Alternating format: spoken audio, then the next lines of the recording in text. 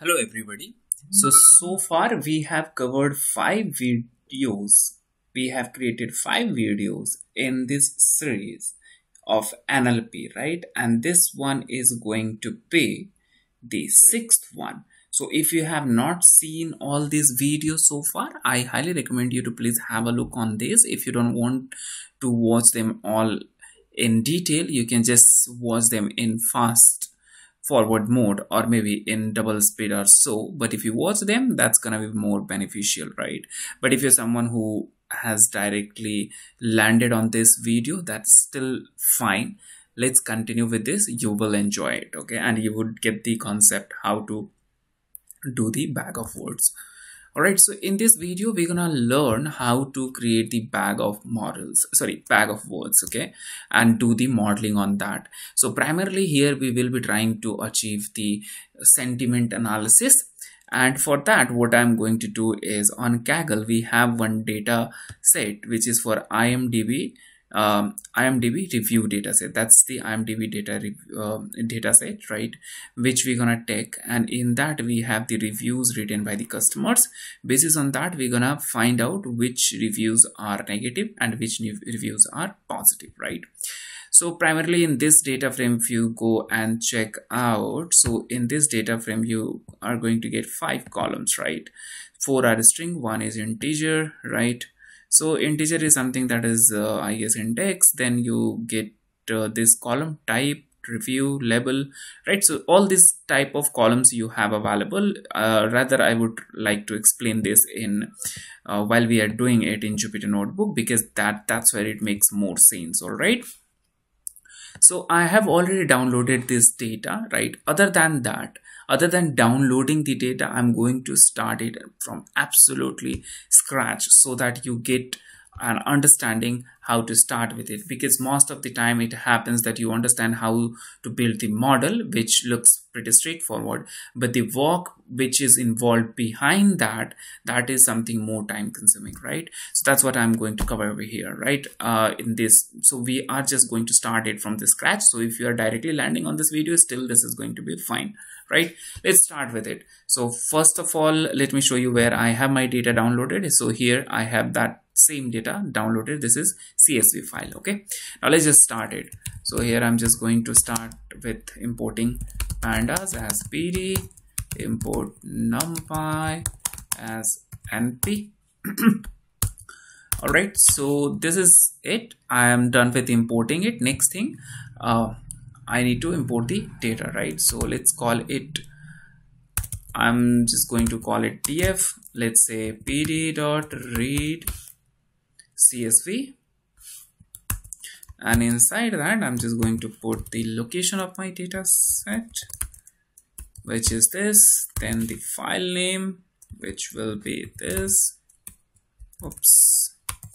.csv, and because I wanted to read it as a raw string, so that's what I would like to do. Let's see if this gives any error. Wow, it just gave the error. Here it says UTF-8 code can't decode, etc, etc, right? So for that what we can use is, we have another option. Let's call it encoding, and I would say ISO 88599. Let's see if this works. No, that is not working. Let me figure it out. What is the exact code? Let me try this. All right, so it worked, right? So like you saw how we got the error while importing the CSV file. So there could be possibility that I covered to build the model, but when you try to import this data, you get the error, right? And then you are stuck how to proceed further. So that was the purpose. See, that was the purpose I wanted to cover from the scratch, so that you understand and learn how to fix the problems. So if you are surprised how did I get to know this thing, so it's very obvious. I just googled it. Okay, for example, let's say I am going to import it again, right? And when whatever error that you are getting, this one, you just copy this and put it on Google and you're gonna get this, right? So that's what I also did, and I got to know this thing, right? So this is how you can find a fix of it. Okay, now after this, let's have a look on the data frame. How does it looks like? All right, so here is what we are seeing.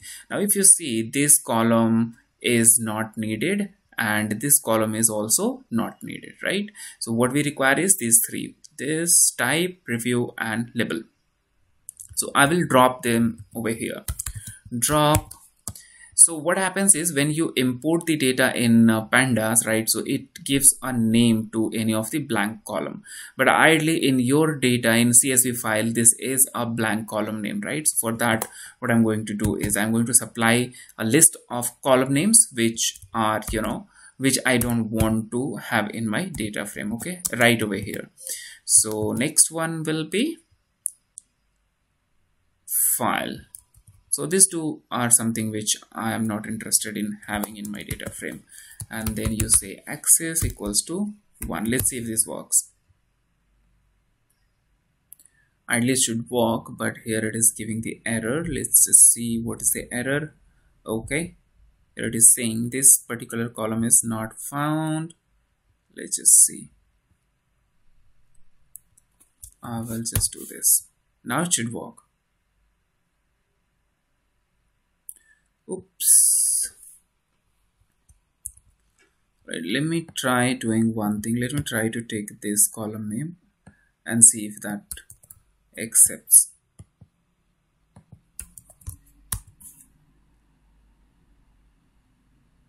Looks like it's gonna work. Yeah, it just worked. All right, so here we got that. Next thing which comes is, now we need to think from this column, for this column. So this is type.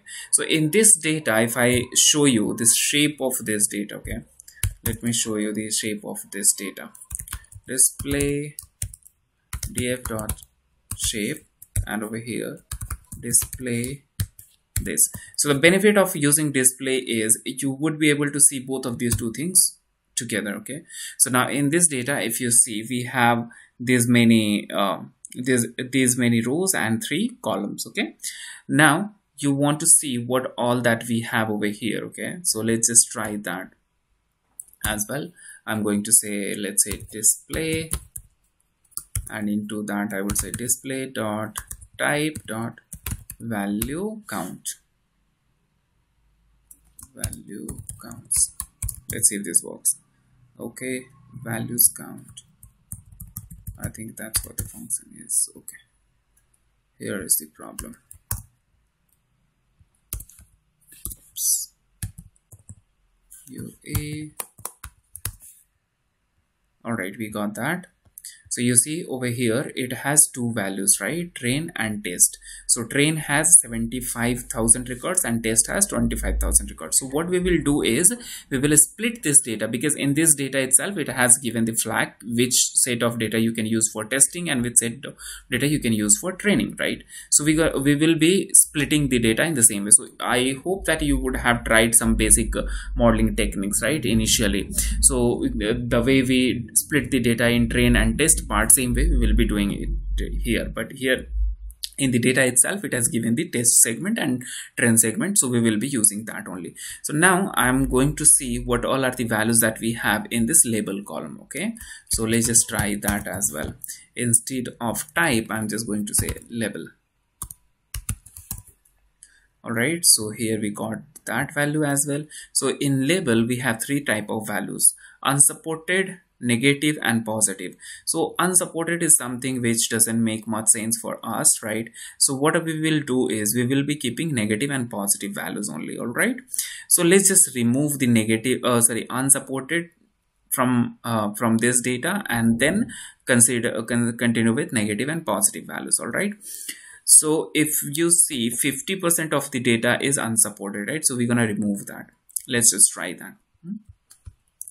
So I would create another data frame which is called filtered, and over here I would say df dot query, and in that I'm going to say not equals to unsupported, this one. All right, so this is how we use the dot query function, right, to apply the where logic. The way you use where condition in SQL, same way you can use query over here, right? Now let's just execute this. And right, so here we are done with writing the query. Let's just execute this and see what is it that we're gonna have in filtered data now. The variable name is going to be label dot value counts. Now we have only negative and positive. Wonderful, isn't it? Next work comes is, see, this is something which we are making the model, and model this. Okay, before we proceed further, like you can see, this is the review, which will be your independent variable, and this is the output, right? So this is going to be dependent.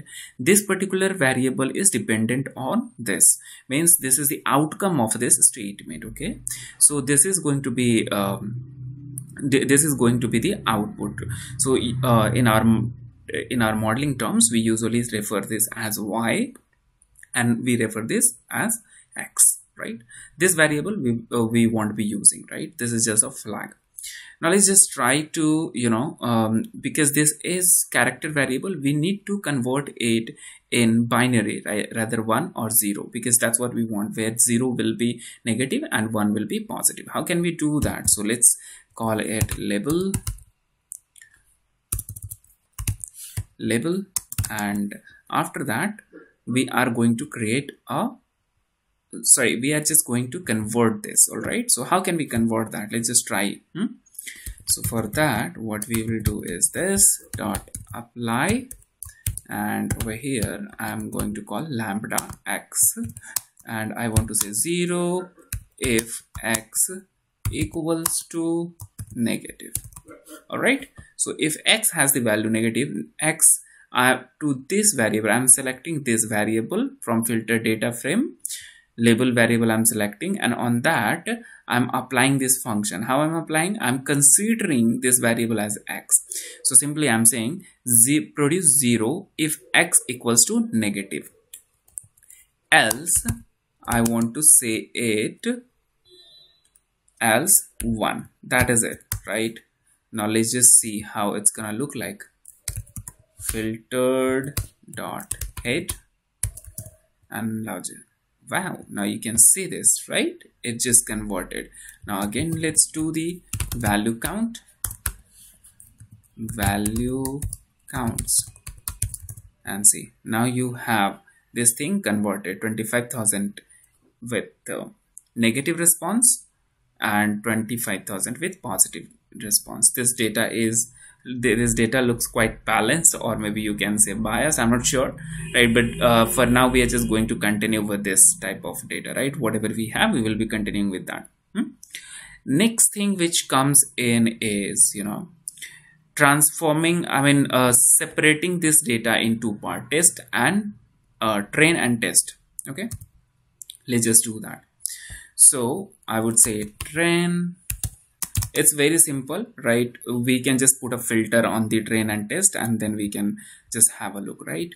So here I'm just going to say train, and for that I would require to call this particular data frame name train dot query, and inside that I'm just going to say where type equals to train, right?